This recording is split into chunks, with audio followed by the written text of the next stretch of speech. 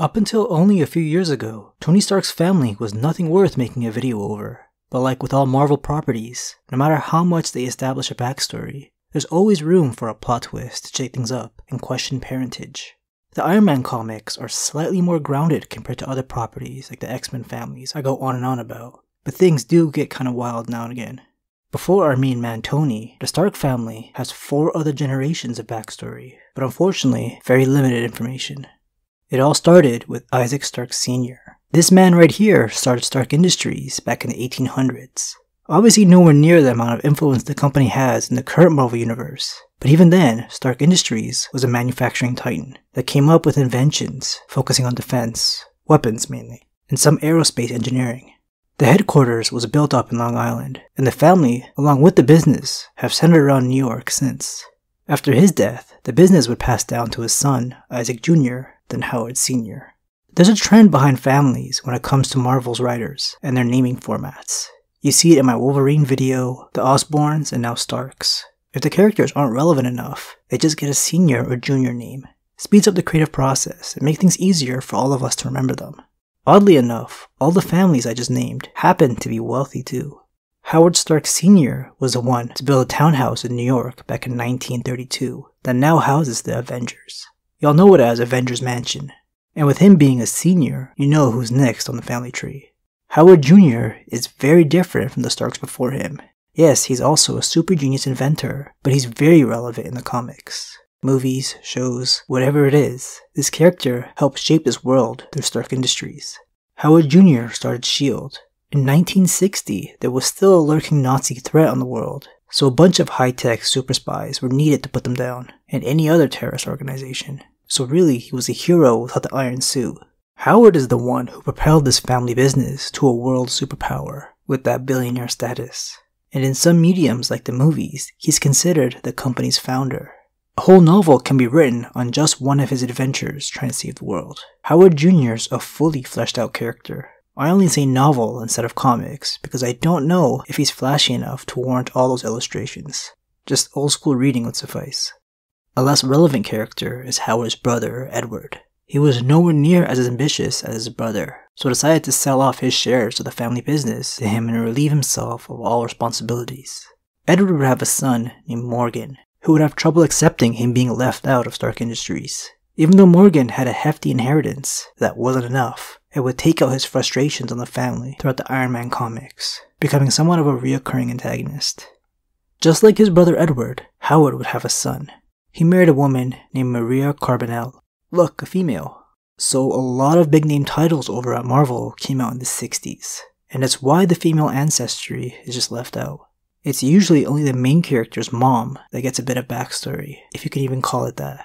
While both are New Yorkers, Howard and Maria met in Monaco and hit it off from the start. She also came from a rich family. These are Tony's parents, while his full name is Anthony Edward Stark. Little Tony had a lot to live up to, with his father being one of the most accomplished people alive, and he met all these expectations. Another super genius inventor in the Stark family. Tony had a little bit of a crazy dangerous side because of how easy and boring everything was to him. It's this attitude that gives him the cojones to fly around in a weaponized suit of armor. But it's not like Howard was without his flaws either. He did have a bit of a drinking problem. The two, father and son, never had the best relationship. Howard had a coldness to him, and there was a lot of conflict in the household when he was around and not busy at work, neglecting his family. All this wealth and power that Howard was bringing to Stark Industries began to breed jealousy throughout the tech world. Howard and Maria would be killed in a quote-unquote car accident when Tony was only 21.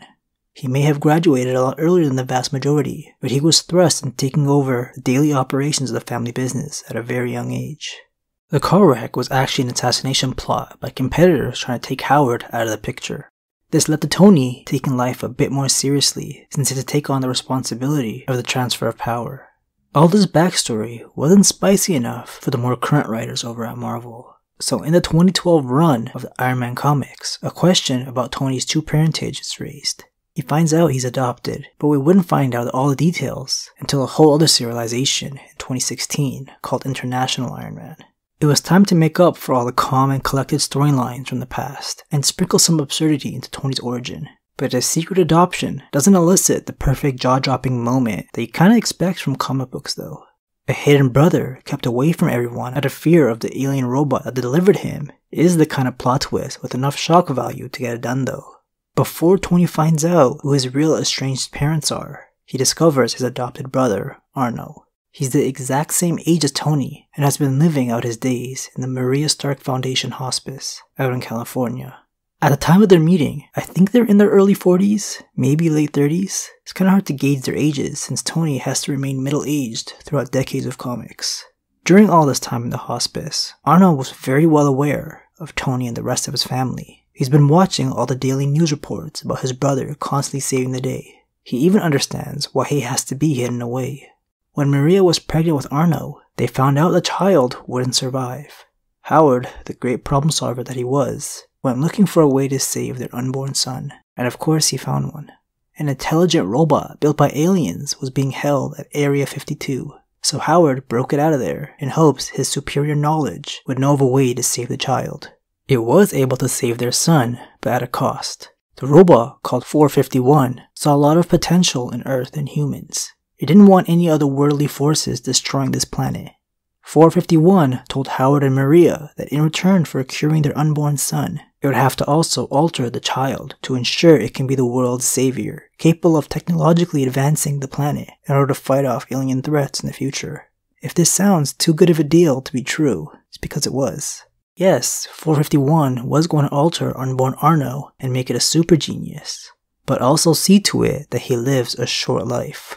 Within his DNA, 451 planned to implement a suicide gene. After about 30 years, it'll kick in and Arno would take his own life. 451 saw it as a way of following Alexander the Great's footprints, burning brightly and then burning out. Luckily, Howard found out before Arno's DNA was altered, and worked behind 451's back to alter his alterations. A little confusing, I know.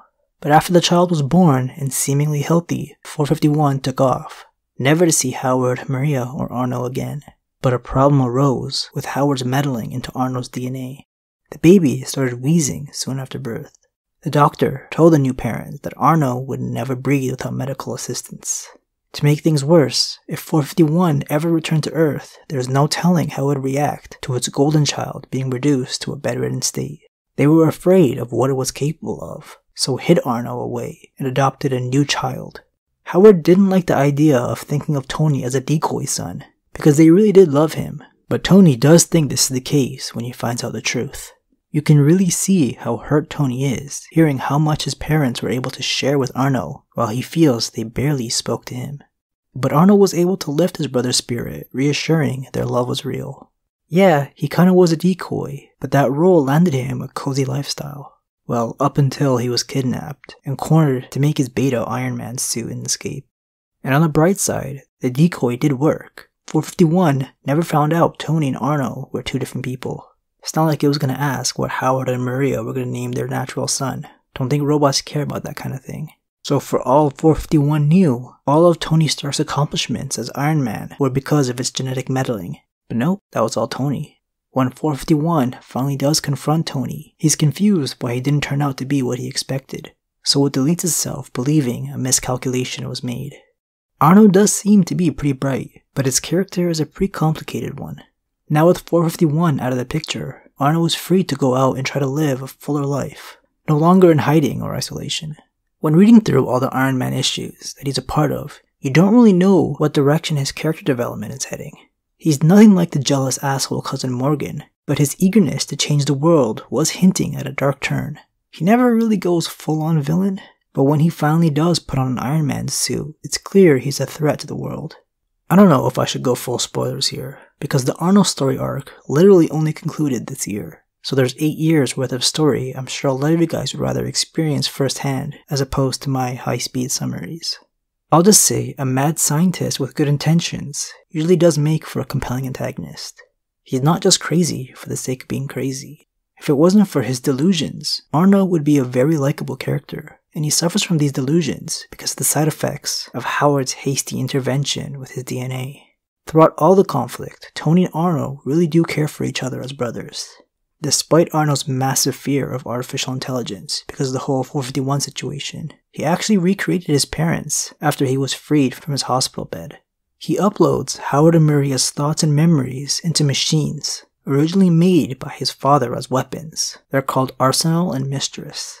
He clearly wanted a true parent-child relationship he was deprived of all his life. As for Tony's real parents, he finally gets a chance to reunite with his birth mother, an international Iron Man. Her name is Amanda Armstrong, who was a traveling musician who was part of a rock band before the time of Tony's birth. Her stage name was Amanda Strong. While this all started as a very real career and passion, Amanda would one day be confronted by a S.H.I.E.L.D. agent who was interested in recruiting her as intelligence. It would be difficult for a Hydra terrorist to suspect a secret agent when traveling the world comes natural to a touring musician. Amanda mainly accepted the offer because of the promise of a record deal and all the S.H.I.E.L.D. connections to propel her music career. On the job, she met a man named Jude, a fellow S.H.I.E.L.D. agent, and the two would begin a romantic relationship. 2 years later, Amanda would find out she's pregnant with Jude's child. Jude, the idiot that he was, thought this would be the perfect time to tell Amanda he was a double agent working with Hydra, 1 week before the due date at that.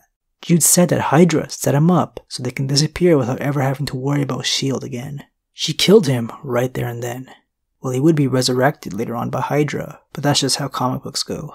Amanda decided to give the baby up for adoption in Bulgaria.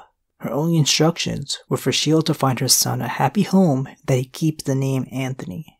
Howard Stark overhears the agents bitching about the handling of the task and makes sure to pay that orphanage in Bulgaria a visit. I don't know if you guys noticed, but I haven't even mentioned Pepper Potts yet, an integral part of Tony's life. In the comics, their romantic relationship is nowhere near as explored as the films in the MCU. While Pepper is now clearly the main love interest for Tony, for a long time, they only just flirted with the idea of being together. For most of the story, she was with his bodyguard Happy. Pepper, whose real name is actually Virginia Potts, only got this nickname because of her hair color and freckles. There's no marriage between her and Tony, and definitely no daughter named Morgan. Morgan's a whole different Stark in this family tree. But I think the whole father-daughter relationship in Avengers Endgame between Tony and Morgan was a nice addition to their version of the story. I'm gonna be honest with you guys, this family tree video wasn't the highest on my priorities until you guys outvoted my planned video when I set up a poll on one of my community posts on here. I always thought the Richards family from Fantastic Four was super interesting. The 4,000 people here obviously don't agree with me, but I know the movies haven't done them the best service. They can't even come close to competing with the Iron Man and Avengers films. Maybe one day I'll circle back to it. But all the comments I got in my House Stark video, joking about where is Tony Stark, made me pretty excited to post this. Plus talking about Arno is always fun. Anyways, I'll see you guys in a bit with something else to talk about. Thanks for watching.